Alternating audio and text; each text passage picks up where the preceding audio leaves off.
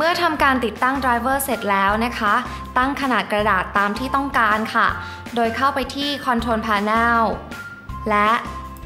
Device and Printer ค่ะหลังจากนั้นนะคะให้คลิกขวาที่ Honeywell PC42t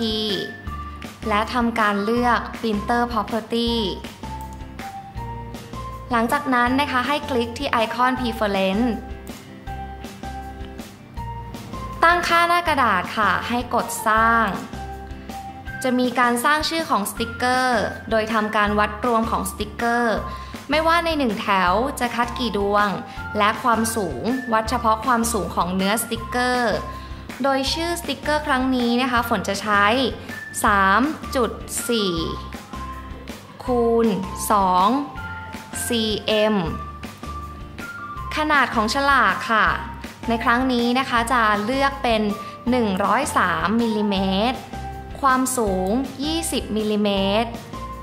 เมื่อเสร็จเรียบร้อยแล้วนะคะคลิกตกลงเมื่อทำการตั้งค่าหน้ากระดาษเสร็จเรียบร้อยแล้วนะคะให้ไปที่เมนูม้วนฉลาก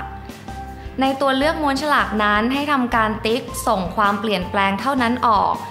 เพื่อให้มีการส่งข้อมูลการตั้งค่าเมื่อมีการเปลี่ยนแปลง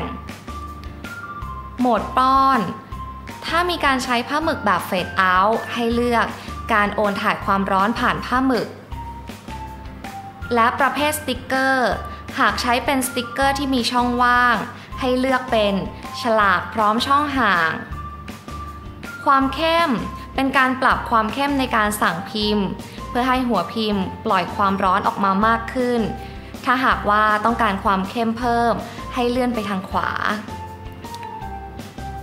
ปรับการเริ่มและหยุดอัตโนมัติต้องทำการติ๊กออก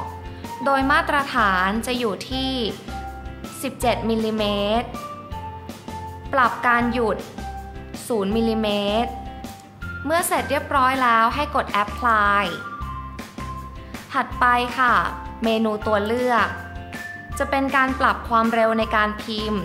แนะนำให้อยู่ในระดับกลางๆตามรูป75มิลลิเมตรต่อวินาที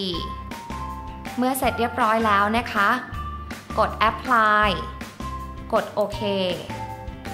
ทำการ Print Test Page ค่ะโดยการคลิกที่ไอคอน Print Test Page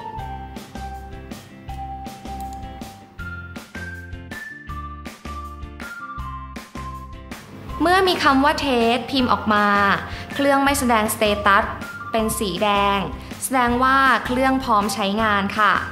และนี่คือการตั้งค่าหน้ากระดาษของเครื่องพิมพ์ PC42t ค่ะ